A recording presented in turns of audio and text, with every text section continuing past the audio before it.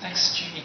Okay, so because Jimmy said I have about 20 minutes and I have 30 slides, so I will use English to speed things up.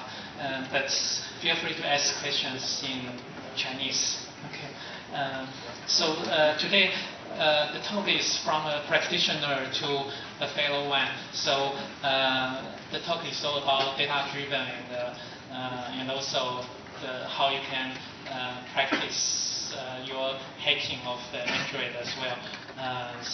Let me start by saying that, initially we're thinking of doing systematic and data-driven studies in optimizing size and performance for the Android community here. Okay, so the outline is talking about 7 optimization strategies. The first one is this data-driven tool deployment.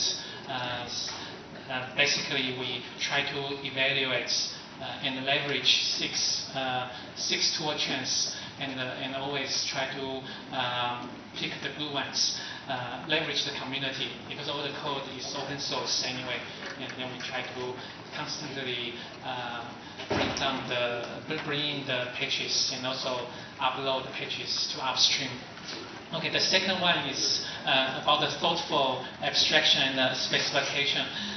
So I think there's no substitute for the judicious design for abstraction and specification. It can give us a lot of savings and a lot of performance benefits.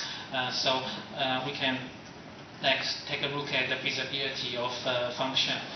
So basically, when you design your library or your package, you think through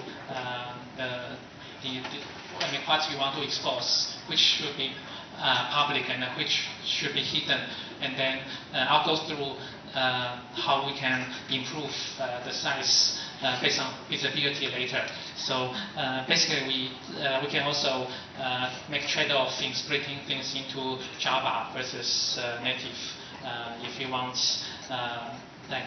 your application, if you want the C++ performance, then you can try to make things, turn things into native code, and then use JNI to invoke those native parts. So there are also trade-offs there, and also there's OpenCore and also OpenMax.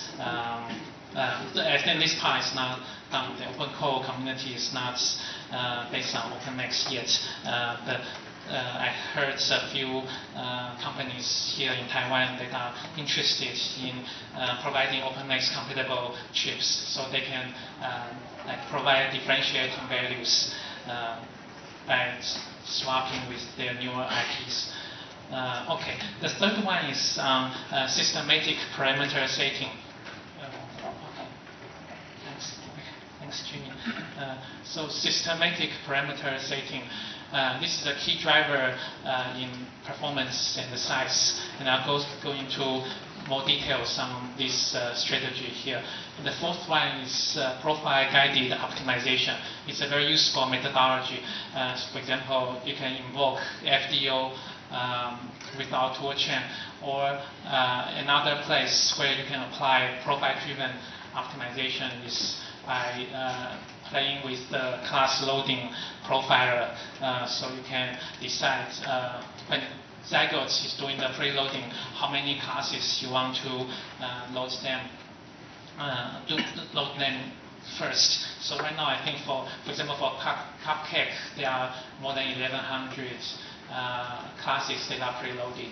So this will help the application in its time later on, but then the boot up time may get penalized a little bit. So with the correct profiling information, we can make a better trade-off between the boot up time and the init time per application.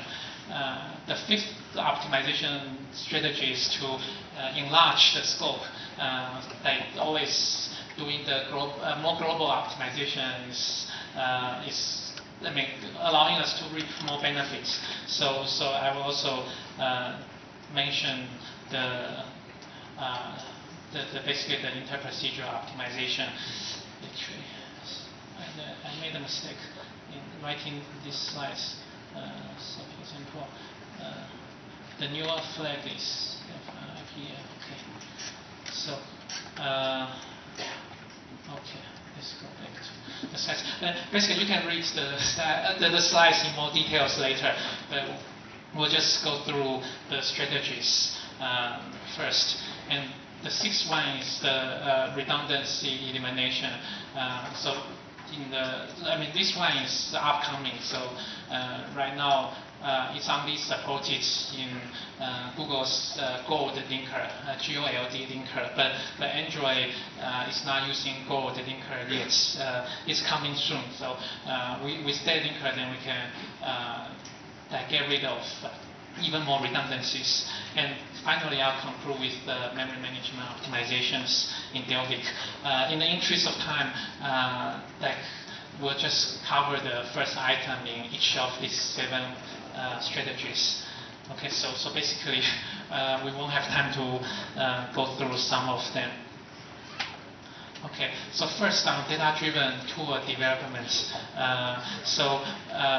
First, we analyze several tool chains. The current one is GCC 4.2.1, and then there's a non-default tool chain that's accessible by public already. That's the GCC 4.3.1.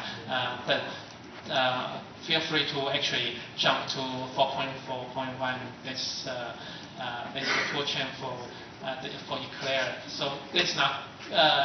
This Eclair is not done yet, but at least you can already play with the tool chain. The ARM, EAPI, GCC, all those tool chain binaries in this. Basically, in those binaries for GCC 4.4, that's there already. Okay, and also there's code sorcery releases. So in Q1 this year, they have this GCC 4.3.3, and then I know in Q3 they will have another release. I know they don't like 0.0 release, so I'm thinking they will use 4.1. So, but given these 6